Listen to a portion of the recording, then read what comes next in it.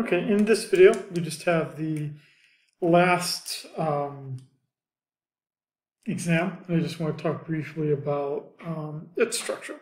It won't be very much different than the first two exams. So in some sense, I'm not sure why I'm making this exam, but if only to kind of build up your confidence of knowing what to expect.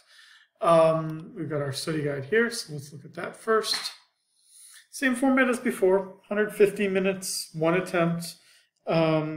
This one's, the only big difference here is that only because it's at the very end of the semester and I have a little bit more limited time to grade everything on time, it is only multiple choice questions. So there are no short answer questions.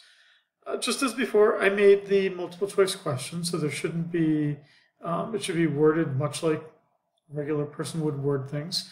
Again, print out your homework assignments related to these chapters. Organize your notes, the homework assignments, even the book pages and whatnot according to these bullet points. And you should be pretty good. Again, the preparation, as the first two exams should have highlighted for you, it's the preparation that's the difference between doing well on the exam or not.